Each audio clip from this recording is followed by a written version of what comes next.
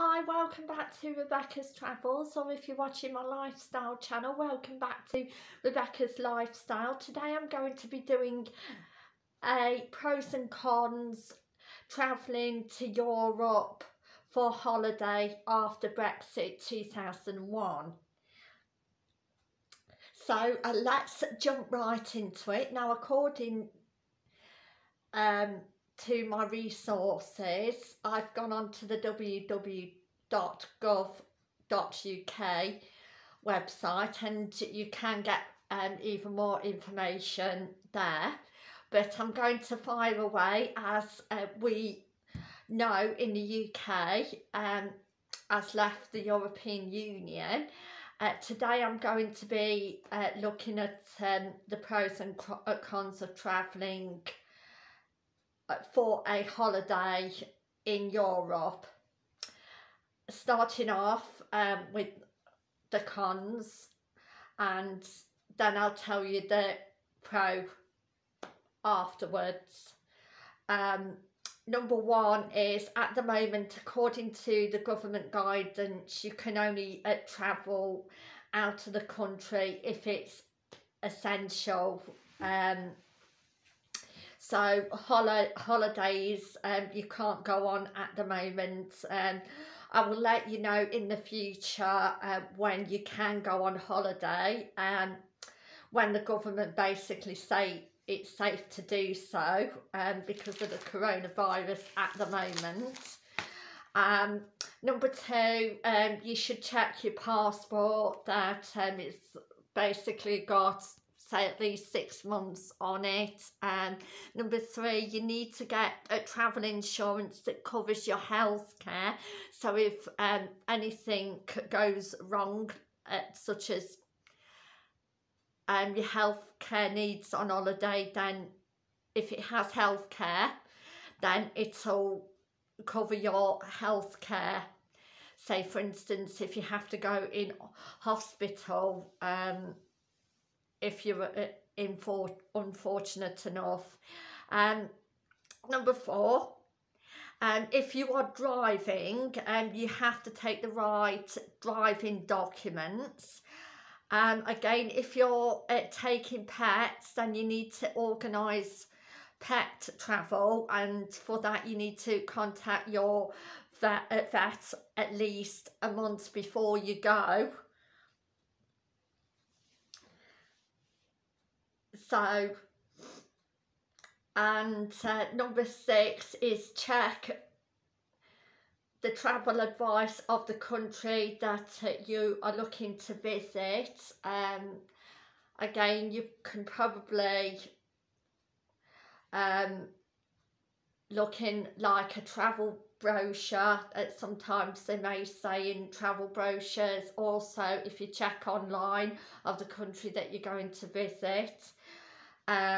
Or again, ask a travel agent to find out for you. And number seven, if you're unable to, you are unable to take meat or milk products, or products that containing them in the EU, there are some exceptions. For example, the amounts of powder infant milk, infant food or pet food requested for certain medical reasons. For more information, you can go to the European Commission website as to what you can and can't take. And if you're taking plants, that's number 8, and plant products to the EU, you would need a certificate to take certain plants or products. So check again with the European Commission website for that. They will have more information on there about it. Number 9, free mobile roaming. Again, check with your phone operator, because the guarantee of free roaming in the EU has now ended, unfortunately. So again, I would check with your mobile phone operator for that. Compensation, if your travel is interrupted. That is number 10. Again, you need to check your travel insurance terms and conditions to see if you can get compensated. So again, the advice is to check your travel insurance. Hopefully you can, fingers crossed. Depends what it says in your travel insurance. Also, the pros, if you're just looking to go on a short term holiday, you do not need a visa for short trips for most countries. Still check with your travel agent or the country that you intend to travel to though, if you do need a visa. But most countries, again, this is a pro, that you, for just a short amount of time on holiday, etc., then you don't need to get travel insurance. Also, next week, I will do a travel video next week for business travel in the EU. So please keep watching, and I would like to say thank you for watching.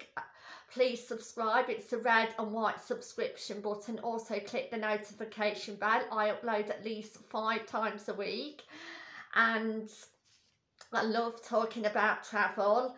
And my next video is going to be aired at 6:30 tomorrow night. So please keep watching, and thank you for watching. I hope everybody will be able to travel soon, where they want to travel in the UK, Europe, worldwide, as soon as possible. So everybody, please take care, stay safe, and follow the government's guidelines. And thank you for watching. Thank you. Bye for now. Thank you. Bye.